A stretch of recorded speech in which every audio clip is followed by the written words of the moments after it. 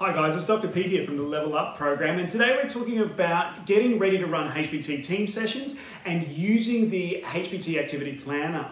If we put this in context of organisational transformation, by now you should be pretty familiar with, as a leader, using some of those HPT tools with your leadership team. And we're wanting you to start getting ready now to be introducing these strategies and tools with your team. So we're heading downstream, shall we say. Now, of course, as we know, when we're building high-performance teams, we're building really strong team systems. And we take that HPT framework and turn it into a series of team systems. Specifically, we're talking about a system of understanding foundations, then another about the team achievement strategy, the team engagement strategy, and of course, business as usual, our meetings and metrics.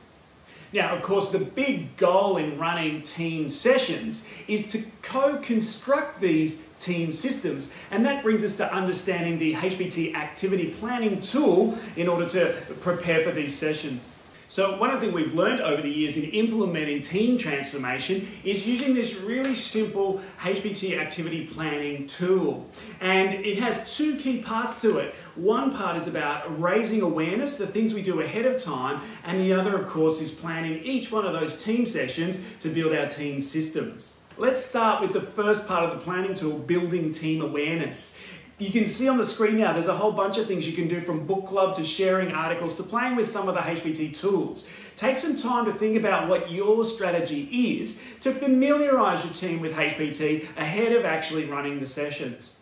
It's really important you're very familiar with our website there, and you can see there the reference to the tools button, the various diagnostic tools that are handy to play with, the downloads button where you can get like the writable data wall documents and copies of all of the books, resources and articles, and of course the YouTube channel, particularly the Level Up playlist where all of the videos you'll need to implement HPT are ready there for you. If we jump into part two of our planning tool, now you can see this is where we plan out how to implement the team sessions. And there's 7 quick sessions to run over 3 to 6 months. And you can see there's advantages if you use general staff meetings or professional learning days. You can really short circuit this process and build a comprehensive team system.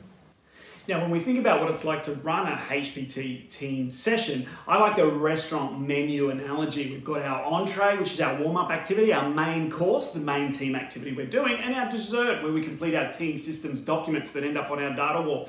Let's take a look at 2 quick examples of how the planner helps us make sense of this process. The first one is where we look at the activity of team role chart, and you can see here the warm-up is a team booster out of that little booklet. Then we've got our main activity, our discussion and clarification of our roles and responsibilities, and then the dessert, of course, is our updated team chart. Our second example here is the Level Up plan. This time our warm-up, our entree, is a quick YouTube video. Then we've got the main activity, of course, and the dessert, we've got our team Level Up plan completed.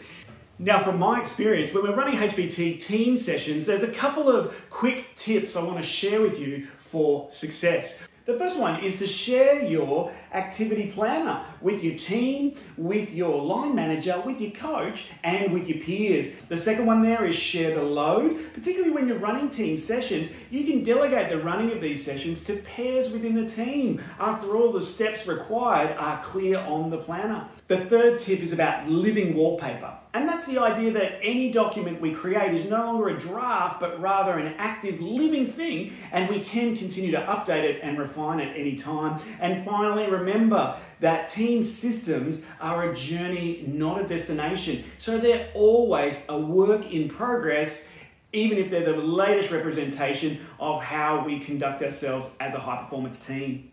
So that's the idea of running a HPT team session in order to co-construct the team's systems. Remember, high-performance teams have strong team systems. So until next time, bye for now.